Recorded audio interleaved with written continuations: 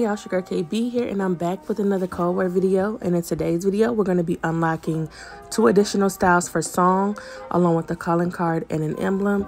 For our first objective, we have to get 15 eliminations using sniper rifles. And then for our second objective, we have to destroy 5 enemy field upgrades. The field upgrades are going to be the proximity mines, gas mines, trophy systems. Those all count as field upgrades. An easy way for you to be able to see these field upgrades is to equip the engineer perk so you can see this equipment through the walls. And so for our third objective, we have to get 5 Longshot Medals. So just 5 long shots with any weapon.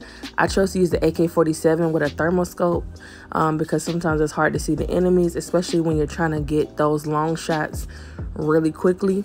And then for our fourth objective, we have to either get 5 kills using the artillery strike or the precision airstrike. So if you play Warzone, you can get the precision airstrike. I typically do it on Rebirth. A lot of people camp at the top of the prison, so I usually would down a lot of enemies with that. Or if you play Cold War, you can use the artillery strike and say something like domination, where you know enemies are going to be camping a particular objective. And that way you can get the 5 kills that way. I hope this video was helpful to you guys. If you're new to my channel, be sure to subscribe, hit that thumbs up, and I'll catch you guys later. Bye-bye.